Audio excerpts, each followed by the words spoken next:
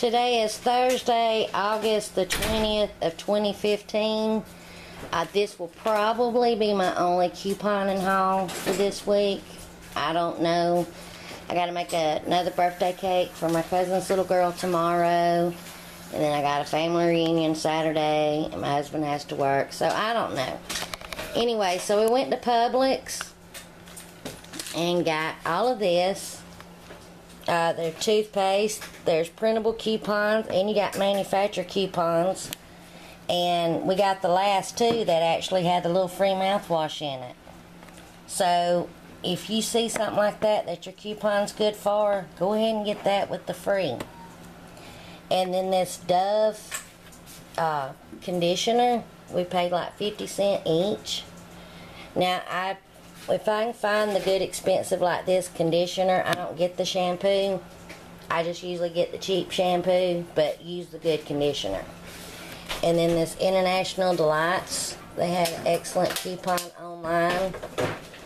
And then this Gorilla pasta, got this 50 cents a box. The Ore-Ida Bold and Crispy was a printable coupon. And remember, you can stack coupons at my Publix, meaning one of their coupons, like that comes out of a book, or that you can print online from their site, plus a manufacturer's coupon. And then the Caress, I got one out of their book, and then I had a couple of manufacturers. And the big cup of noodles, like my son will eat this, 50 cents. And my Publix will also take coupons that's been expired for only a week. And I had two of these coupons that expired this week, so on the 15th. So I was able to use these, and my Kroger will double up to 50 cent coupons, and then got this Suave. So anyway, it took me yesterday 2 hours to set. I like to make my list, write out what I'm going to get, gather my coupons, put my coupons according to my list. So with what we saved today, if I got paid to do that, I would have got paid $25 an hour.